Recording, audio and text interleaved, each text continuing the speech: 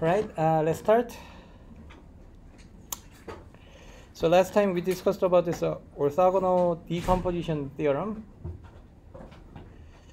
And the main idea of this theorem is, so initially, suppose we are given an arbitrary vector in maybe 5-dimensional space as maybe 1, 2, 3, 4, 5, okay, and then we are additionally given a particular subspace W, and suppose we know their orthogonal basis vector of U1, U2, and maybe U3, okay, and then they are orthogonal to each other and thus linearly independent, and the subspace is spanned by these three orthogonal vectors, and then we can decompose the original vector, which is not necessarily in our subspace, so probably it will be outside of this subspace.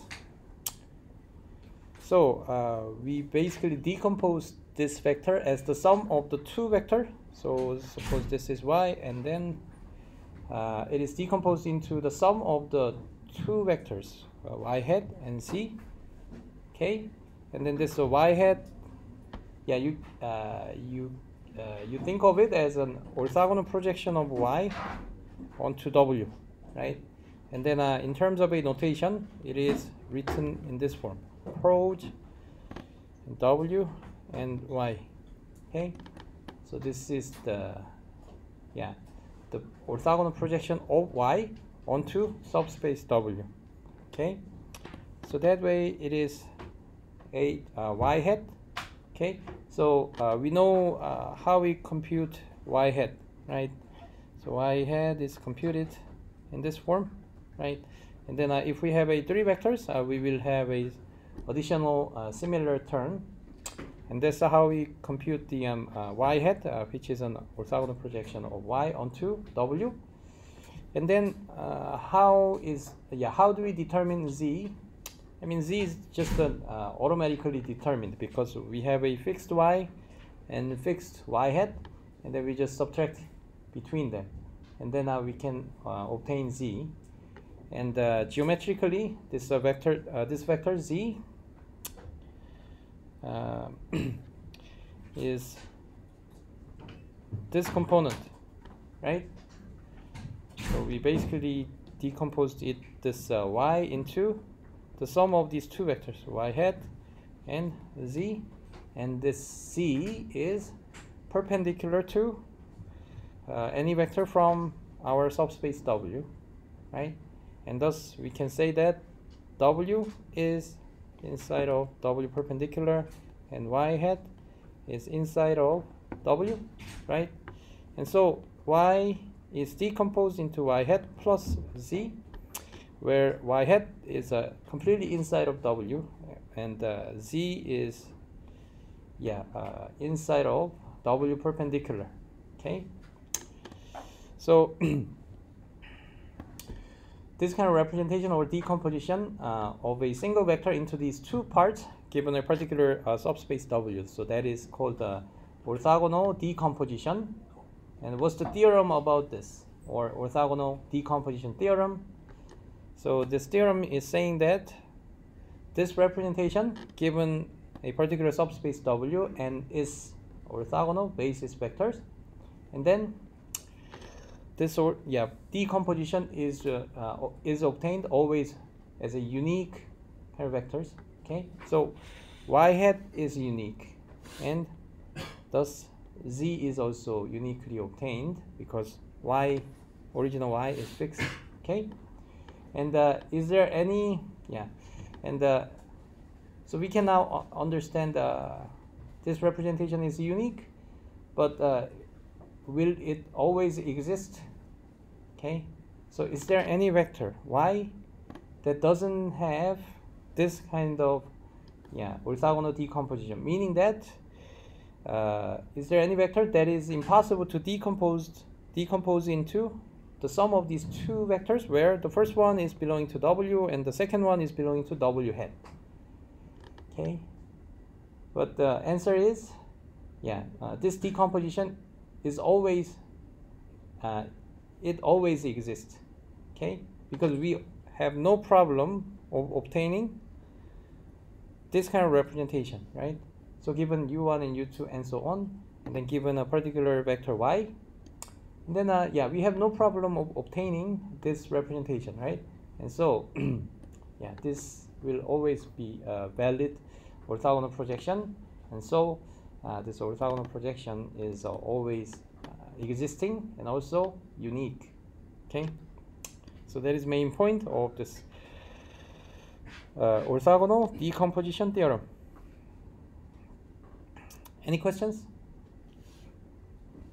And as a special case, if we choose y already inside of w, and then this orthogonal decomposition where y is decomposed into y hat plus z, and then this z will become 0, okay? And so yeah, in that case the projection or orthogonal projection of y hat will be exactly the same as y. Okay. And then I think I already discussed about this theorem as well. So this is about the notion of the best approximation. So yeah, so we are given a y which is not necessarily inside of w or our subspace, and here's our origin over here, and then what will be the best approximation of this y, okay, where this distance is minimized, okay, satisfying those points is still inside of w, okay? In that case, such a point inside of w that will minimize the distance between this approximated point inside of w and y, okay? So such a best approximation that with that has the minimum distance to y will be obtained as orthogonal projection of this y onto y hat, w. So y hat, which we know as orthogonal projection onto w, so that will work as the best approximation of y, okay, that will minimize the distance between these two, okay? So let's just read through them. And w be a subspace in Rn, and y be any vector in the same entire space, and y hat is an orthogonal projection of y onto w. And then, so what is this? Y minus y hat, and it's enclosed by the double bars. So in this case, it's representing the distance between the 2 points, and this one will be always smaller than any other, any other distance between y and yeah, any other points v chosen from w, okay? So v is something like, so v can be over here, over here, over here, but we have to choose this v from our w, right? So v should satisfy this condition, and if we choose any such vector v, and then the distance between that v and y, yeah, will be larger than this minimum distance that we can achieve by using orthogonal orthogonal projection.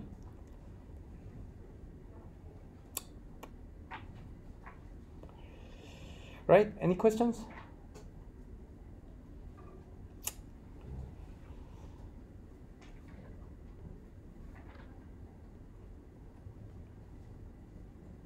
Okay, and then how we prove it is based on the Pythagorean theorem, and even though we formally wrote, we didn't formally wrote, but yeah, we considered it like by forming a triangle, right, with a 90-degree angle over here, and due to this Pythagorean theorem, then the length length between this line segment and its length is always smaller than this guy. Okay, so we already discussed about it, and so that's how we prove this theorem 9 about this best approximation theorem.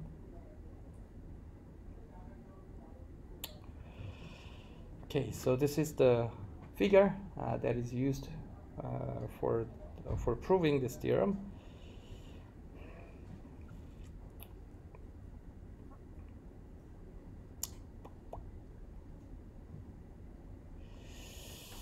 Okay, and then using this best approximation theorem, let's look at this example. So we have y over here and two orthogonal basis vector that spans our subspace, and then we can obtain y hat as orthogonal projection of y onto the subspace spanned by these two vectors, right? And then let's see. Yeah, so this is a y hat, and what was y? Y is -1, -5, and 10. Okay, so in this case, this vector y is approximated as y hat, and then what's the distance between them? Yeah, let's just actually compute the distance between these two vectors.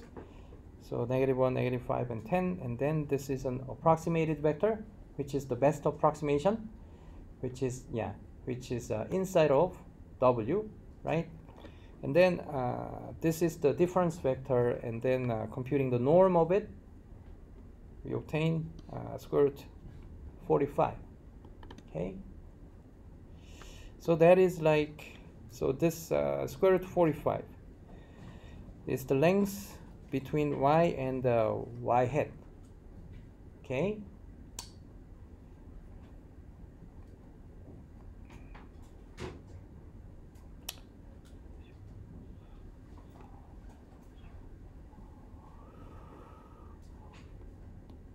it will be 6 point something, right?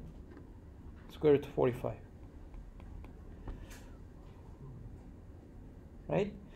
And then this is the actual length or the distance between the 2 points, and if you choose any other point from this W, and then the length between y and this v will always be greater than this length, 6 point something.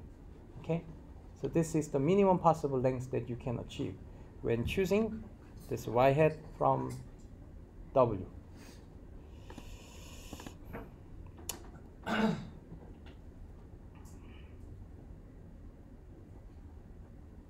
Okay, and then the next theorem is about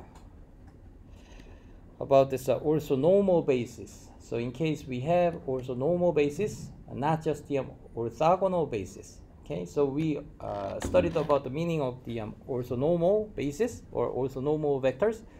So orthonormal vectors or set of vectors is orthogonal vector set, and each vector has the length of 1, right? So that is the orthonormal vector set, and also orthonormal basis is orthonormal vector set that forms or spans the given subspace W, right? Okay, and then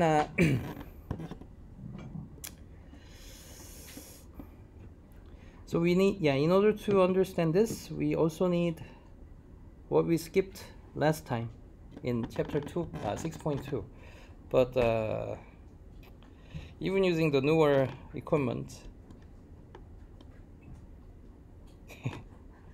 it has the same problem. So, but you guys have a slide, right? And I will look at my phone, and using it, I'll explain it again. Explain it anyways. Okay, so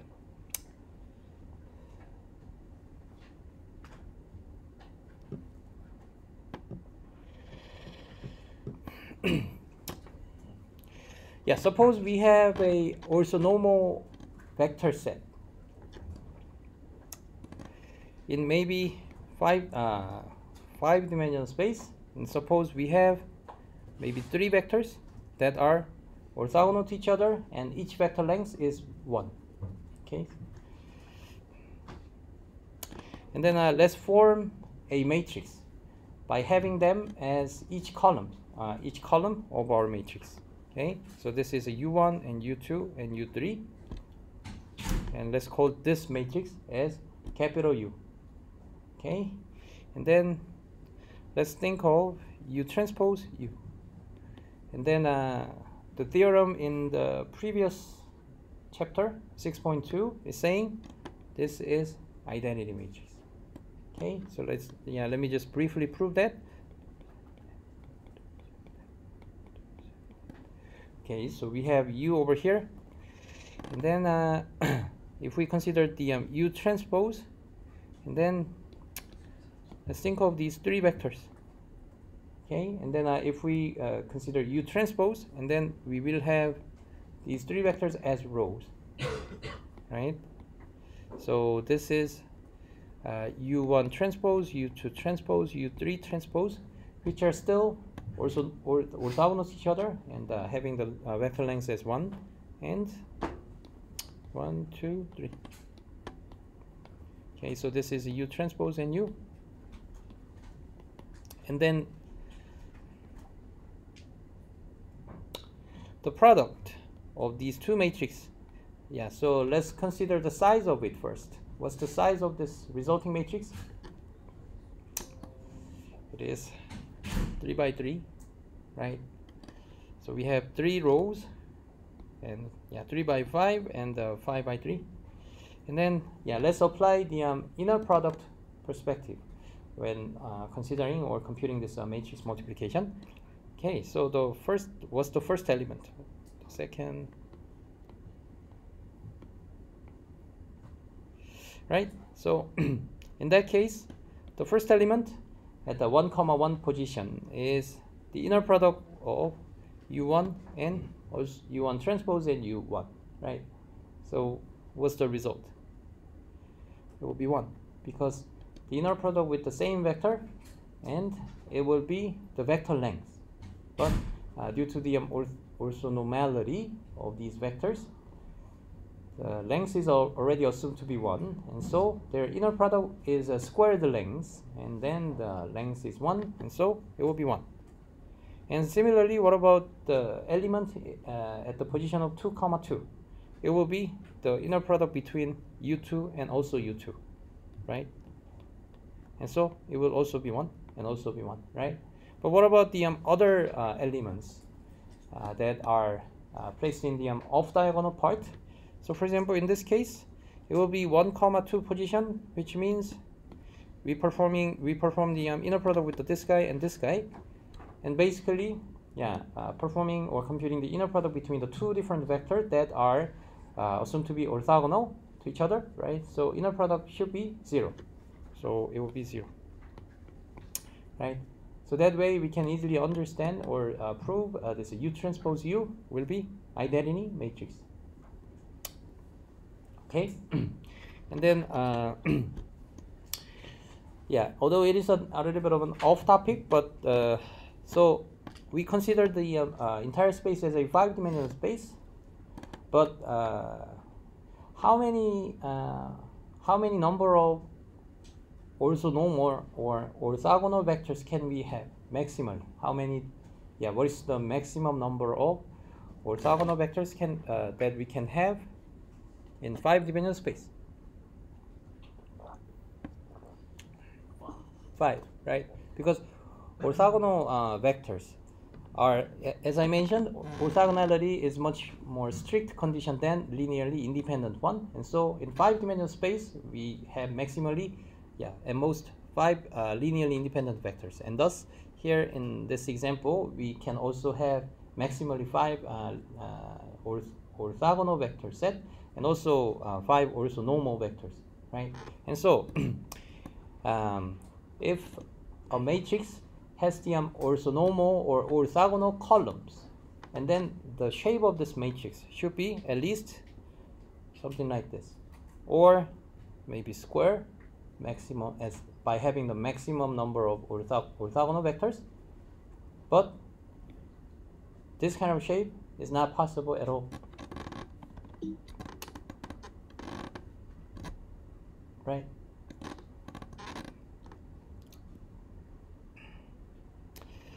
Okay. Then there was the theorem 6 in chapter 6.2, and let's look at the theorem 7, which is the last slide of 6.2. And then this theorem is starting with the matrix U that has also normal columns, okay, similar to this situation. Okay, so in this case, let's consider this matrix times vector multiplication. Okay, so yeah, let's still use the same example over here where we have 5-dimensional orthogonal vectors, and the number of orthogonal vectors is 3. Okay, so in this case, the first and the second and the third vector, and this is our U. 1, 2, 3, 4. 1, 2, 3, 4. Okay, and then let's consider X. So what's the X? I mean, what's the dimensionality of an X? X will be 3-dimensional vector, right? And in this case, in the theorem 7, it is saying that the vector length after transforming this 3-dimensional vector by using the transformation matrix U. Okay, so suppose, yeah, let's call this vector as Y, and then this transformed output, or this vector length, is preserved, or it has the same length as that of the input vector X. So again, X is 3-dimensional vector, and Y is 5-dimensional vector, right? So in this case, even though the vector length has changed, but the vector dimension has changed, but length is still the same. Okay, and proving it is really easy, and we will use a quite useful tool that can change the inner product into the norm, and also vice versa. So we know this norm squared of a particular vector is X transpose X, right? And so in this case, UX and transpose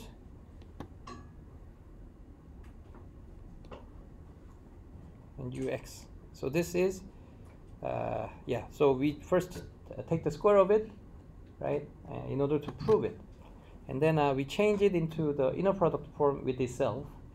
And in this case, we know this guy when applying the transpose in a distributed manner, and then we have to change the order, right? And so X transpose and U transpose and U X, and then by applying associative law, we can first compute this middle part, and we already proved this guy, right? And so this middle part is gone as identity matrix, and thus it will be X transpose X, right? So this is just a mechanical proof of this property or this equation.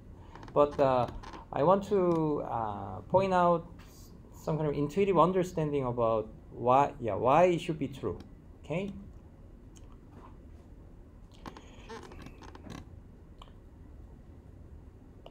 Okay, so let's just simplify the situation where we have 3-dimensional vectors and the 2 orthonormal vectors.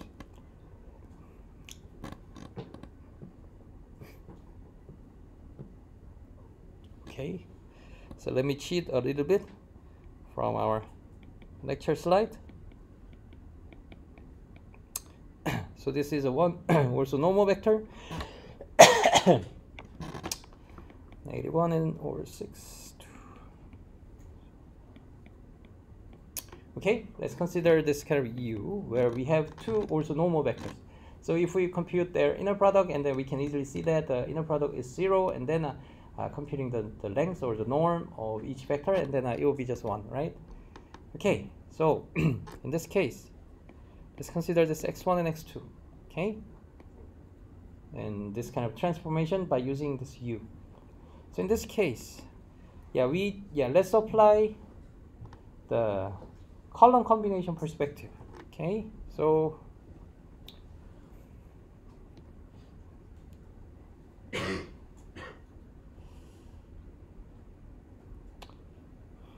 I'm wondering whether this guy is faster or not. Probably it's not faster. This one, I'll just rewrite it. 81. Okay, right? And then you guys are also, we also studied about the coordinate system. So do you guys remember what's the chapter number?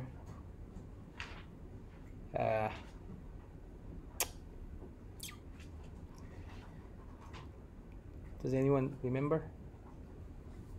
The new coordinate with respect to a given particular basis. Huh? It's somewhere in chapter 2? 2.9? 2.9? Okay.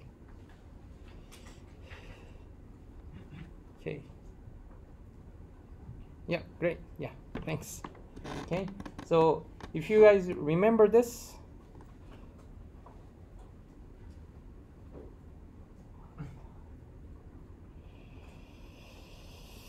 okay, so originally we are given this this coordinate representation 5 and 8 and 11, for example, and then suppose this guy is in our subspace H, where H is spanned by the two linearly independent basis vectors like this, right? And then if we want to represent this 5, 8, and 11 as a linear combination of these two basis vectors, and then due to the linear independence, and then because these two vectors are fully spanning the subspace, and so we will have we will always have the solution, and also the solution is unique because the two vectors are linearly independent, right? And so once we computed or obtained the linear combination coefficient by solving this linear system, and then suppose this guy is 1 and 2, and then okay, although it's quite noisy and dirty, but the logical flow is almost the same, right? So 5, 8, 11 is represented as the new coordinate vector as 1, 2 when using the given basis vectors as the new axis, right? So you guys understand this notion, right? Right. And so let's also understand this, and also we discussed about it when studying the linear transformation, right? So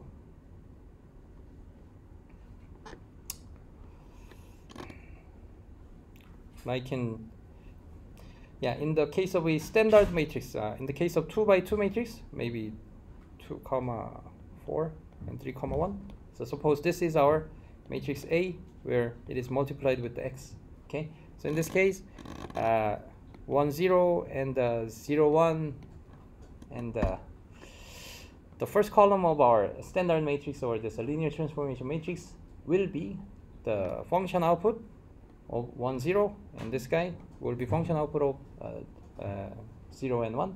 And then so geometrically we considered this kind of grid line where this guy is 1, 1 originally, right? But in this case we now have this first axis, or this standard basis vector, is now transformed into 2, 4, this vector, right? And 3, 1, maybe this vector. So this is our like a new x-axis and the new y-axis, or these two axes will work as a new coordinate system and their axis, right? And so this 1, 1 will be somewhere over here, right?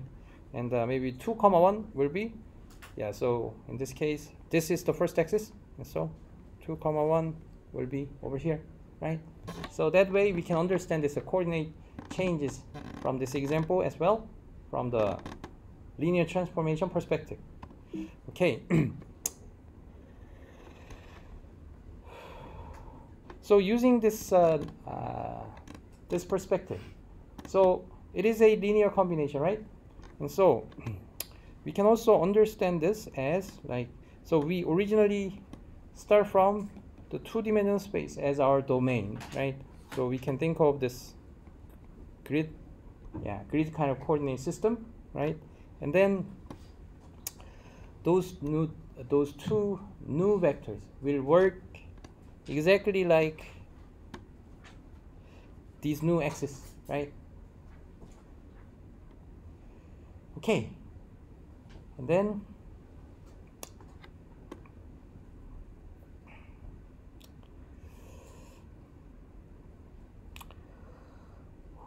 okay, so in this case, let's think of this guy, 2, 3, and then the vector length will be this guy, right?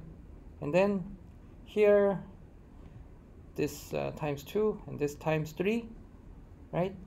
And then this axis is coming from the second axis, and this axis is coming from the first axis, right? Okay, and so that way the vector length like this. Okay, so that is obtained as 2 squared and 3 squared, right? And then let's gradually change it a little bit. What if our first axis, this guy, is not 1, 0, but 2, 0? In this case, suppose this guy is the coordinate system. I mean, this 2, 3 is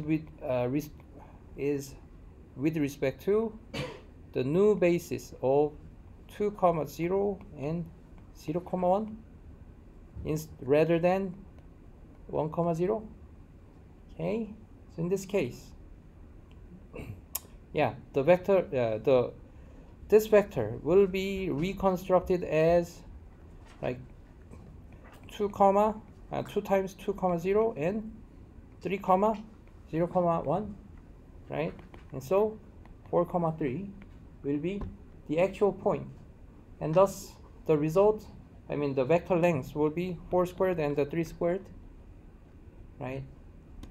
And so here, in order to obtain the actual vector length, if we have these two coordinates, and if the vector length, the lengths of the basis vectors are no longer be 1, and then we have to reflect the lengths of these two basis vectors separately, right? So this is 2, but this is not actually the 2, but in terms of the length, it is actually 4, right? And this is 3, and then it is corresponding to the basis vector that has the length of 1, and so it should be fine, right? So in this case, 2 times 2 squared and 3 times 1 squared. So that will be our vector length. If this 2, 3 was the coordinate with respect to this non-standard basis, right? So again, the vector length will also be dependent on our basis vector and its corresponding coordinates, right? And let's also generalize this situation where we have non-unit vectors, or those basis vectors that doesn't have the length of 1, just like this. So the length is no longer b1, and also let's think of the angle between them. So between the two angles, so this is actually the situation where we are given orthogonal bases, right? But what if our bases are not orthogonal, just like this? Okay, so in this case, so if our second vector, yeah, okay, so this is the first vector and the second vector, and if it is maybe 2, 3 and then 2, and maybe 1, 2, 3.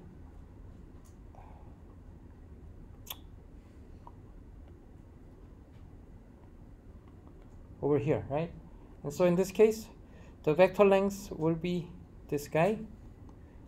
And yeah, suppose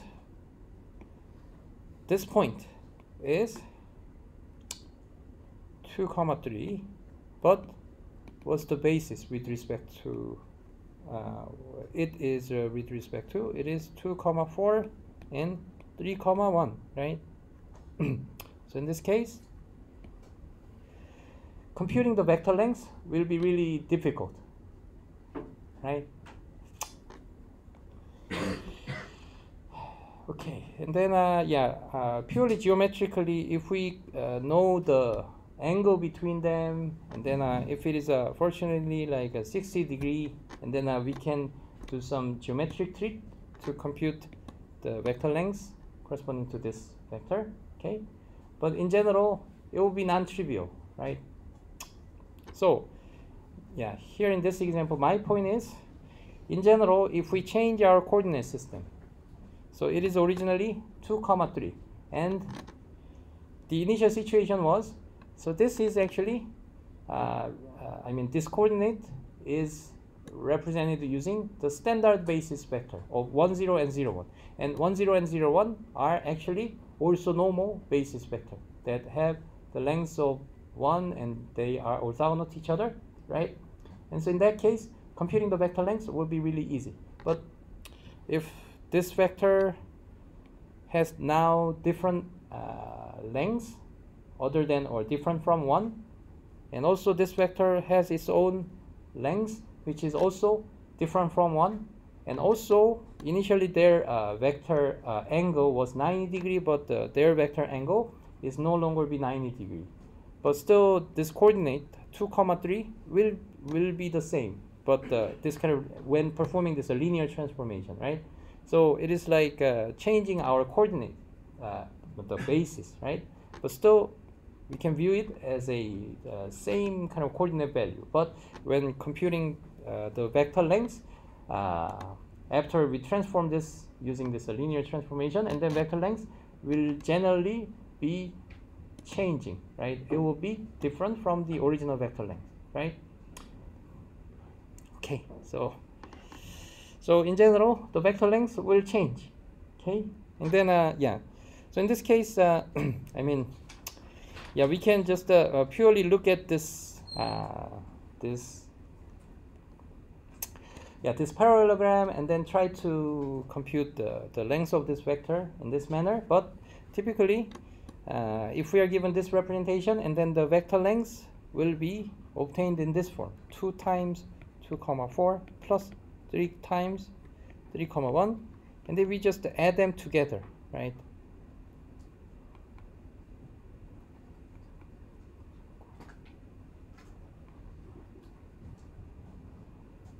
Right? So what is this? 13 and 11. So this is the coordinate system with respect to the standard basis of 1, 0 and 0, 1 in our codomain or output space, right? In that case, we can conveniently apply the Pythagorean theorem like this. And in general, this length is definitely different from original vector length. So in general, if we perform the linear transformation, and then the vector length will change, okay? And now let's think of the orthonormal basis vector and the transformation using those orthonormal basis vectors, okay? So back to this guy, okay? So using this theorem of this standard matrix. So what is this output, or what is the first vector corresponding to? It is the output of 1, 0, and it is 0, 1, and its output, right? So each column in our standard matrix will be the output of the standard basis vector as an input in our domain, right? So it basically, we are dealing with this transformation from R2 to R3, right? So these are the two standard basis vector in our domain of R2, and these are the corresponding output vector in R3, right? So yeah, even though it is, yeah, the dimension or the dimensionality of the domain and the codomain is different, but we can also think of like this kind of thing, right? So starting from 1, 0, and 1, 0 is mapped into this axis, and 0, 1 is mapped into this axis, right? But here, if our standard matrix is having also normal basis vector, and then 1, 0, let's look at the vector length. Originally it was 1, 0, which is our first basis vector, and then it is changed into this three-dimensional vector, but what's the length of it? It is still 1, right? And also between these two input and outputs, the vector length didn't change at all, right? And then what about their angle as well? What's the angle between 1, 0 and 0, 1? So they are 90 degrees. And also these two are 90 degrees. Okay? So in this case, yeah, let's look at this figure. And it's quite dirty, but okay, so let's consider this angle is 90 degrees as well, and the vector length of these two output vector of 1, 0 and 0, 1 are also having the length of 1. And then let's consider this point, maybe 2, 3. In this case, what's the length of this vector? It will be just 2 squared and 3 squared, which are just the vector length of the input vector, 2, 3, right?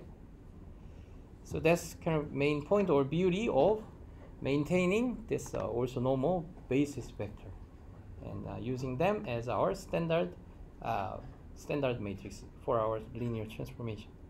Does it make sense? So that way, we originally have like a two-dimensional vector x here in this example, like maybe 2, 3, okay, and then we will have 2, 3, right? But that 2, 3 with respect to the new basis vector, which are still also normal basis, although these vectors are now living in the three-dimensional space, but their span is actually just two-dimensional space, right? And so in this case, the vector length is not doesn't change even after performing this transformation. Okay. So you can view or understand this kind of transformation by using the matrix that has also normal vector, as it is not really the transformation, but it's like, so you have this kind of coordinate system, okay, and then you just embed it in our in three-dimensional space as some plane, right?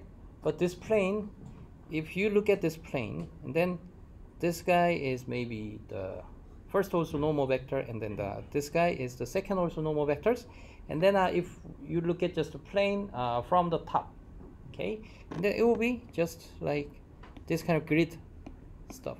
So these grid and these grids will exactly be the same in terms of their length, horizontally and vertically, and in terms of their vector, the angle between our bases. Okay, so you just cut them, and then you just embed it or place it with a particular angle, right, in the three-dimensional space or in a higher dimensional space. So for example, if we have maybe four-dimensional vector, I mean two of the four-dimensional vectors that are orthogonal to each other, and the same thing will happen. Okay, originally we start with the two-dimensional regular grid, right, all having a 90 degree, and each grid will have the line segment length as 1 vertically and horizontally, and then you will just bring that coordinate system with no changes at all, and then embed it into given higher dimensional space. Okay, so that is the orthonormal. I mean the linear transformation by using the matrix having orthonormal basis vector. Okay, so this is a kind of geometric understanding about this. I mean the preservation of the vector length. Any questions so far? Okay, so that was the first property, and similarly we can also think of like another property in theorem 7. The theorem 7 is ux and uy is x and y. So once you understood this, and then it can also be easily understood. And let's just mechanically prove it, or just let's just prove it with no spirit or deep understanding at all. And so in this case, it will be ux transpose and uy, and then x transpose, u transpose, u and y. And so this is a still identity matrix in case u has orthonormal columns, and thus x transpose y. So what's the meaning of it? So again, this is like, yeah, back to this example where we have like a 5-dimensional column vectors in and 3 of the 5-dimensional column vectors that are orthonormal to each other.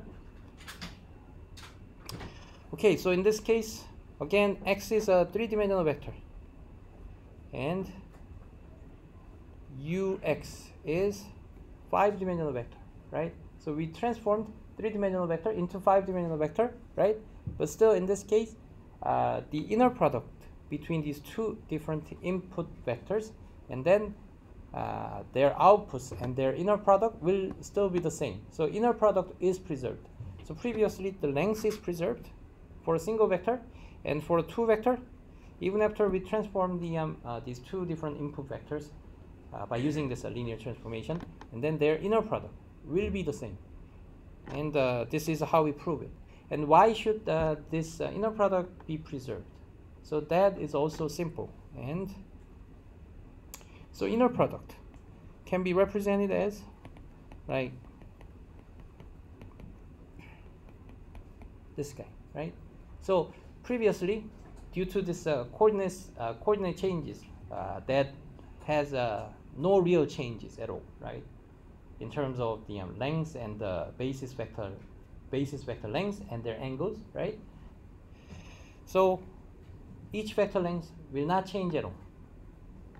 Then what about the angle between them? Angle will not also change at all. So in this case, let's look at some of the general situation over here. So okay, so I'm gonna just pick up these 2 vectors and consider their angle, okay?